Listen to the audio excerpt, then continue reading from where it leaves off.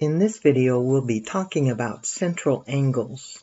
In our diagram, we have a circle. The center of the circle is point B, and I've constructed a central angle, angle ABC, and I've measured that angle.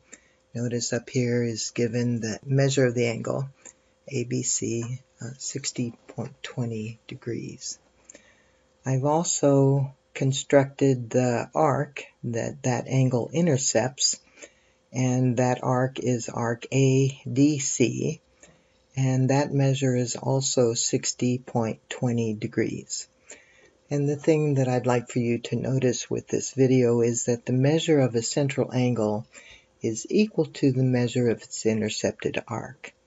Now we can move this point so that the angle is a different measure.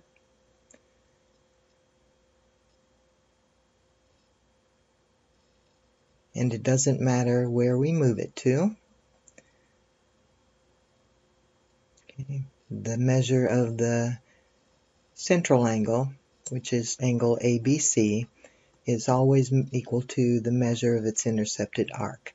Now that's the angular measure, or the degree measure, not the linear measure. Okay. I can also make the circle bigger and smaller, and it doesn't matter. It's still true that the measure of the central angle is equal to the measure of its intercepted arc.